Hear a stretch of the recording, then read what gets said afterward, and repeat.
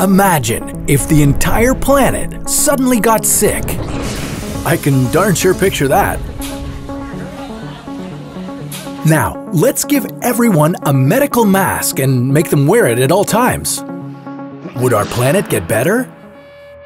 But seriously, in the case of a pandemic, how effective would wearing a mask be?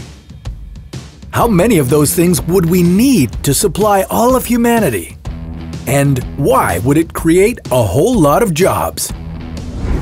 This is What If, and here's what would happen if everyone wore medical face masks.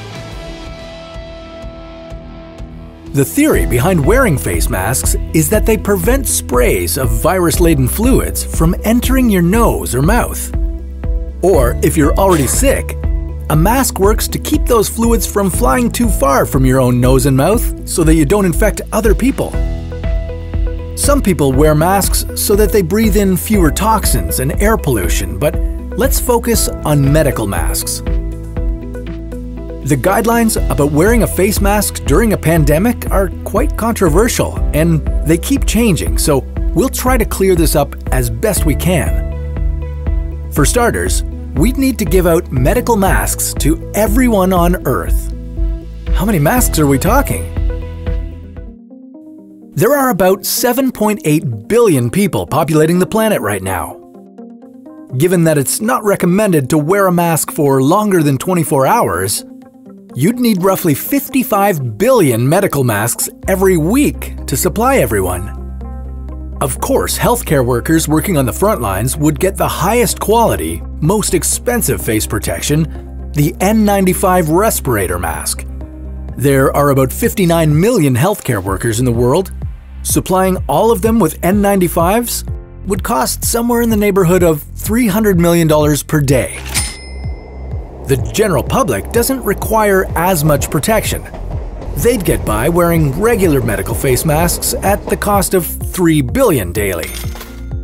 Right now, manufacturers don't produce enough masks. That would open up an opportunity for more businesses associated with mask production. And there would be more jobs. But who would cover the cost? Well, if no government agreed to write it into their budget, people would have to get those masks on their own. Everyone would need to spend at least $150 per year on face masks. There would likely be some kind of punishment in place for not wearing a mask. And once everybody got used to this new reality, your mask would become a fashion item. Like, we'd have to match our masks to the color of our socks, and no white masks after Labor Day. If everyone wore masks all the time, daily interactions would be different. It would be harder to read facial expressions. This could change the way we interpret body language. There would likely be some reduction in spreading viruses. Maybe that would save the world from another pandemic. I'm saying maybe because it's hard to measure the effectiveness of face masks. It depends on factors like face shape and mask type and even how often you breathe. The biggest problem with basic surgical masks is that air can get underneath the mask. And what's more important, breathing isn't always how you get sick. We shake hands with infected people and touch something that's infected. We touch our faces about 50 times in a single day. Of course, the mask could help you touch your face less, but once you touch the mask itself, you'd have to get a new one. You'd still need to wash your hands and keep your distance from those people who are sick, and you'd really need to learn how to wear that mask properly. First, you need to wash your hands with soap, or at least splash some hand sanitizer on them. Remove the mask from the box and place the loops behind your ears with the metal band at the top. Pull the bottom part of the mask towards your chin and press the metal band against your face so that the mask fits better. Discard it when it gets wet or dirty, and wash your hands before getting another clean one. Now, this all means that at least 8 billion face masks would be thrown away every day. They can't be reused or recycled, so they would add a lot more waste to our landfills.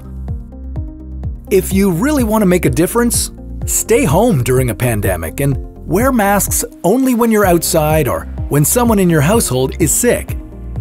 Leave the heavy-duty N95 masks for healthcare professionals since they come in contact with sick patients. And maybe get creative. Just check which materials will actually protect you first. Pandemics are hard on everyone, but a little break from work could be good for us, right? Unless everyone just stopped working altogether. But that's a story for another What If.